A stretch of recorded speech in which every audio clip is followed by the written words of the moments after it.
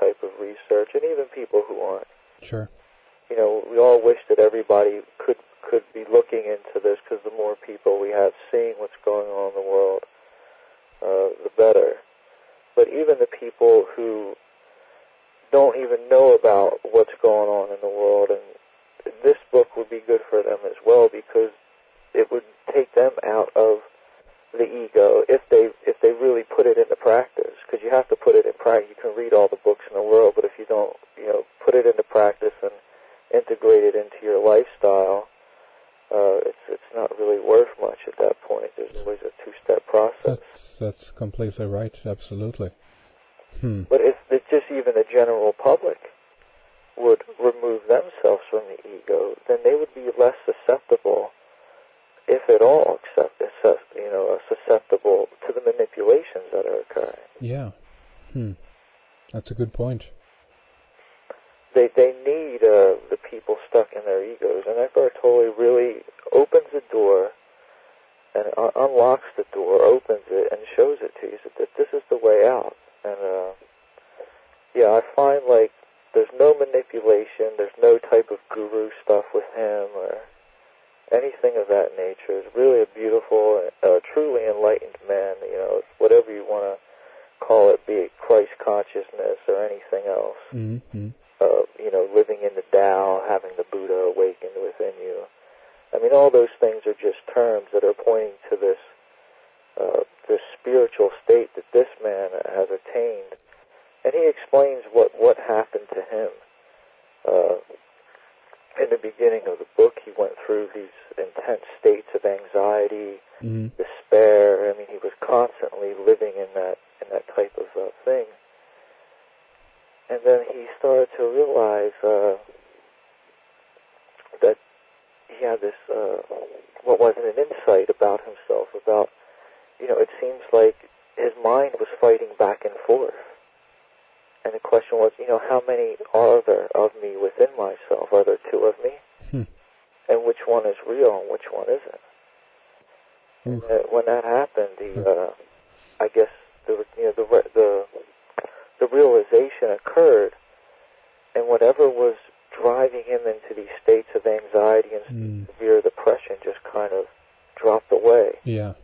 And he fell asleep, and then woke up enlightened, or enlightened, and he went out and lived on the streets for so many years, just marveling at life with this silent mind, just observing, becoming the watcher. That's what he explains in regards to backing away from the ego, is not getting caught up in the whirlwind of it. You can liken it to a sort of a tornado. The ego is like the tornado, or that's swirling around, but in the center is the stillness. The eye of the tornado is still. That's a good analogy. Yeah. If you get into that center place and become the watcher, eventually you can dissipate the ego and the way it affects us and stuff like that, which causes us to project things onto others, things that we do ourselves. We can project onto other people and blame them for it when we're doing it ourselves. One of the things that we were talking about with what the religious folk can do. Yeah. And then, you get beyond that projecting thing into that place, and then you can live from a place of extension where you're extending that same truth that's within all of us, that love. And then there's that resonance that occurs between people, with the extension. And there's some concepts that are mentioned in another book up at the site, A Course in Miracles, the difference between projection and extension. But and Tolle references that book as well in The Power of Now. I'll read another excerpt here from the book about the ego. Yeah, please. And its attachments.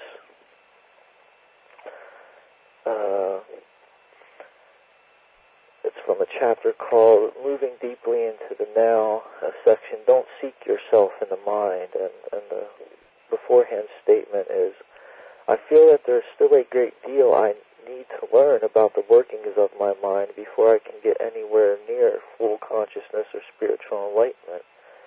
And Tolle answers, no, you don't. The problems of the mind cannot be solved on the level of the mind. Once you have understood the basic dysfunction, there isn't really much else that you need to learn or understand. Studying the complexity of the mind may make you a good psychologist, but doing so won't take you beyond the mind, just as the study of madness isn't enough to create sanity.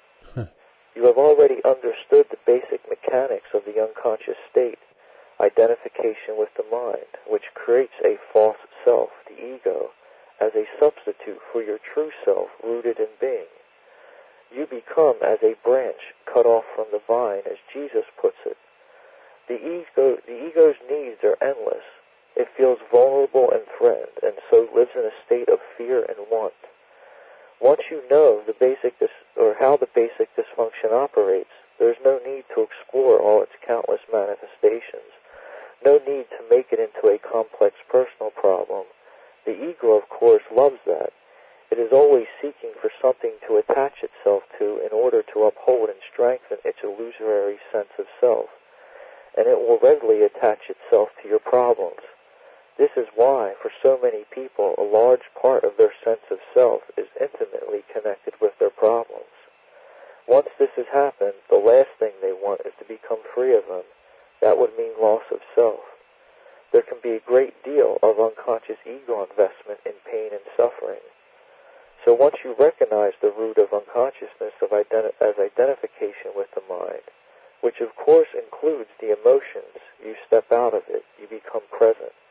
When you are present, you can allow the mind to be as it is without getting entangled in it. The mind in itself is not dysfunctional. It is a wonderful tool. Dysfunction sets in when you seek yourself in it and mistake it for who you are. It then becomes the egoic mind and takes over your whole life. Oh yeah, that's a very good point. Very good passage to read. Yeah, the whole book is just, he doesn't utter a word unless it has that, it is of this essence, because it's not like he's speaking from the mind. When he speaks, he's speaking from that enlightened place, that place within himself, and you can really feel that resonance, because I also have this up on the site as an audio book, and he reads it himself. And just by listening to his voice, the resonance, I was mentioning the resonance earlier, between that inner place within him extending outward, it resonates with the inner place within you. So when you're listening to him, just by listening to his voice, he can take you into that place.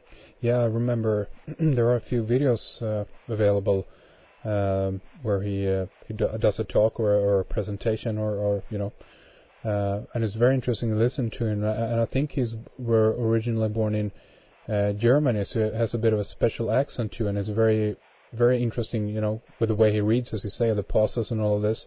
And I definitely recommend people to check out, some of those videos up there also. Have you seen a few of those? I think it's probably good to get an idea of who he is and what he talks about. Yeah, there is like a list of videos that were set up at YouTube that I embedded into a page on my site. There's a whole section at the site called Inner Resources, and that's where I put up a lot of stuff from around the web, real things that I find that are important for other people to go and educate themselves. Excellent. There from the site for free, because that's what this is all about for me. It's about people getting educated. It's not so much about selling books. Sure. That's right. So definitely, I feel like I said before with some of the former shows, I think books are important because you're not dealing with the light of the computer, and there's definitely there's a different quality, a spiritual quality to books. Yeah, that's right. And essence to books that you can't get from the computer. And as well, I think it's important to have these books, kind of spread out all over the place, so there's records and there's accounts in case there is some type of cataclysm, in the future at some point, which is very well possible because it has happened in the past. Sure, that's right, yeah. But but nothing to be scared over, you know, nothing to get freaked out about, just, you know, possibility to have to keep in mind and consider at times. Well, exactly, that's right. If it happens, it happens, but since it hasn't happened yet, there's no reason to worry about it. Yeah. That's a good point. Yeah, okay, so I mean, that's a very good idea to head on over to oneheartbooks.com and check out that the books that we've been talking about here today, and also check out that page with the videos with Eckhart Tolle on them. I want to, you know, before we round up this program here today, AJ, I want to leave the last few minutes to you so you can again mention, you know, the titles that we've been talking about here today, and also mentioned how people can get over to your website and, you know, get them. Yeah, the website is oneheartbooks.com. It is all spelled out. And the books we were talking about today were Michael Hoffman's Secret Societies and Psychological Warfare. This book can be found in the Mind Control and the Secret Society section of the store.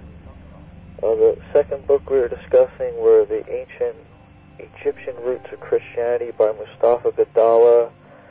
And I haven't placed this one in any section yet, so I have this miscellaneous title section at the store, so this is where you can find that one on the site until I get an idea to create a section for it, maybe an Egyptian section or something like that. Yeah. And the third book we were talking about was The Power of Now, and this one is also in the miscellaneous title section by Eckhart Tolle. Excellent. So again, the website is oneheartbooks.com. And you know, AJ, I'm looking forward to having you back on the show again. I think this is very nice to break now and again on the regular programming and do a little bit of book tips for people, because there's so much out there to read and there's so much out there to dive into, and it's good to get a few recommendations and you know, ideas basically of what is out there. Yeah, for sure. It's definitely, these books need to be discussed, and people need to be made aware that they are in existence. And there's a lot of, you know, great individuals out there who have certain experiences, have done research, and they have taken the time to put these books together for us. And, yeah, that's right. You know, it's definitely important because, as you know, there's all this horrible stuff occurring. This is something else that Tolle mentions in one of his books about the paradox. As things get worse, they're also getting better. Yeah. And, you know, a lot of these books and the knowledge coming out is certainly a part of things getting better. That's right. Yeah. And they've done a lot of hard work, and I don't quite remember specifically the quote that I have up on the home page of the store, the Socrates quote, but he makes reference, you know, make use of the books and written material that, you know, men have, you know, put out hard work to put together. You know, make use of those kind of things. It's important. Well, exactly, before a new Fahrenheit 451 is upon us, you know? Yeah, right. Sheesh. My God. Okay, so again, AJ, I want to say, you know, thank you for coming on the program, and I'm looking forward to having you back on again. So thank you so much for coming on. Yeah, thank you for having me. It was a great time talking with you, my brother. Thank you, and I also want to say thanks to everyone for tuning in to the program, and my thanks to Fredrik behind the controls. Our website, as you know, is redicecreations.com, and this is Henrik Palmgren. Until next time, take good care, everybody. Bye.